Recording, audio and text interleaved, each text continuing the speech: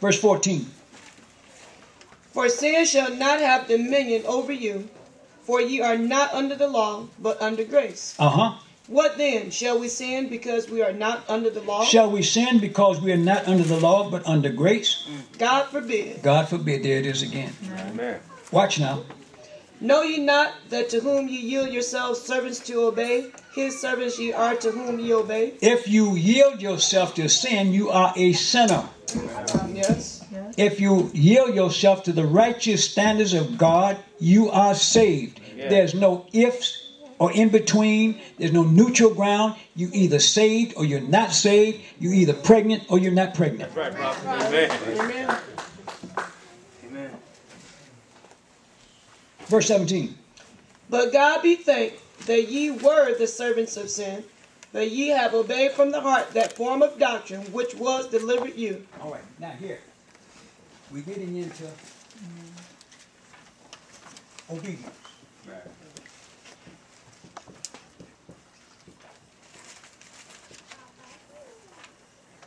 Obedience to the word of God through a behavior changes your character and eliminates sin. Okay. Yes. You don't have sin when you destroy sin by your character behavior. In other words, if I'm not sinning, I'm not a sinner. Right. Amen. If I'm living right, I'm righteous. Amen. It's plain as ABC. But it's up to the individual to make the choice. Yeah. It's not difficult to quit smoking. Praise God. They tell you on the back of the cigarette pack, it causes cancer. It's not healthy. It has no medicinal purpose. It's a habit. But what do I need with a habit that's killing me? Preach, prophet. Bring it out, prophet. Do I have a mental problem? Bring it out. Praise God. What do I need to puff a cigarette and bring smoke, nicotine down into my lungs that eventually will cause me to have diabetes, bad heart, cancer, and who knows what else? Yes. So therefore, I don't need anything like that because I'm not that weak. Yes. Amen. Praise God. Cigarette smoking is the easiest habit in the world to stop. I was watching the news and they said, well, they got a new cure for cigarettes. They got a pill out now that, my goodness, it'll stop you from smoking in 30 days. I stopped in 1 minute. Amen. Hallelujah. When I got saved. Yes. I put that cigar out in my car ashtray and ain't touched it since. Amen. Hallelujah. 1972, I believe it was. Amen. Praise God. And never thought about it. Yeah. Hard? What's hard about it? Praise God. Amen. You do what you want to do when you develop a character. Now, I'm talking about a character. It's the same thing with homosexuality or lesbianism. You have developed a character that is not wholesome to the individual. If God made you a man, act like a man. Amen. Hallelujah. God made you a woman, act like a woman. Because that's what you are. If you don't ever go to church, that still ain't going to change you from being a man or being a woman. Praise God. So again, we're talking about the ordinance of God and how sin has no dominion over the individual once that individual has committed a life to God. Here's where I'm going with this. The Lutheran Church, one of the largest churches, organizational churches in the world, have passed a law that ordained pastors can be homosexuals or lesbians. But what about the Word of God? It says doing that which is against nature. He gave them over to a reprobate mind, to a sinful life. And the Bible says there's no more forgiveness when you commit a willful sin. When you violate a statute that God has placed in the Bible, you got to hurry up and repent. Amen. Now, if you repent, God forgives you. Amen. I don't care what you've done if you repent. But repentance is not words. Repentance is behavior. There's got to be an action that changes again the character. And when the character is changed, sin is gone. Yes, yes.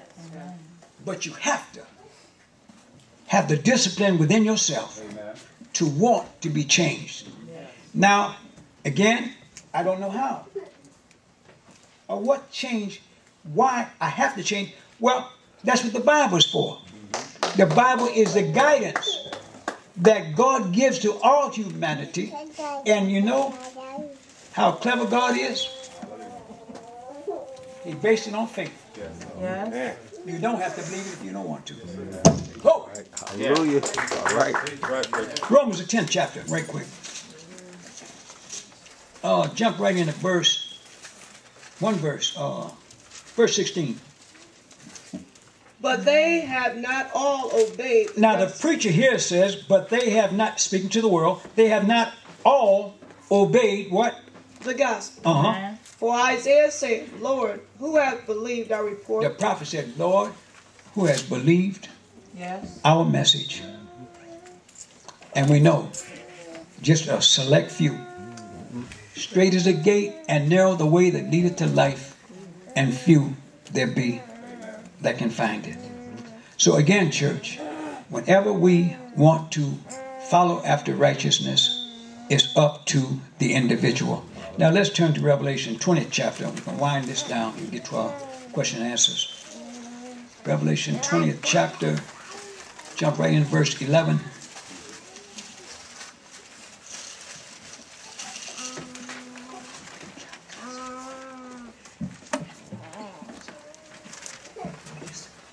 I saw a great white throne, and him that sat on it, from whose face the earth and the heaven fled away, and there was found no place for them. I saw the dead, small and great, stand before God. Now this is a judgment. And the books were opened, and another book was opened, which is the book of life. And the dead were judged out of those things which were written in the books according to their works. Preach, prophet, amen. The false church tell you it's not by works, which means you can live like the devil and you still saved. Want you to repeat in Romans 10 and 10. That is a lie and it's not scriptural. Amen. Unless you take the Bible without proper context and not use line upon line and precept on precept. Anytime you go to a church that takes away personal responsibility, leave away from that church. Yes, amen. Right. Amen. Now this is why we don't have 5,000 members. Amen. I'm trying to teach you how to go from earth to glory. Yes. Amen. Amen. I'm not just trying to teach you something that makes you feel good. Amen. I saw the dead, small and great, stand before God, and the books were open. Now again, when you are born again, God refers to a book of your character. After when you are born. Now when you are born, the second time of the water and spirit, this makes you now a new creation in Christ Jesus. What you've done in the past is gone. Old things have passed away. Behold, all things become new. All right, now watch. Another book was opened, which was the book of life. Now the book of life is when you are born again, you automatically go into the book of life. And the dead were judged out of those things which were written in the book of life according to their lifestyle, their works, their lifestyle. Now, if it was not important that your works reflect your character, why would this be recorded in the Bible? Amen. And the sea gave up the dead, which were in it, and death and hell delivered up the dead which were in them, and they were judged every man according to their works. How many men? Every man. Yes. Not some men. Amen. Every man according to his works. And death and hell were cast into the lake of fire. This is the second death. Second death. And whosoever was not found written in the book of life was cast into the lake of fire. Whosoever was not found written in the book of life was cast into the lake of fire. Now let's turn over to Revelation, the 22nd chapter. Yes. Pick right up in verse 19. And if any man shall take away from the words of the book of this prophecy, God shall take away his part out of the book of life and out of the holy city. You stop right there. Amen. If any man takes away from the prophecy of this book, or the instructions of this book or the teaching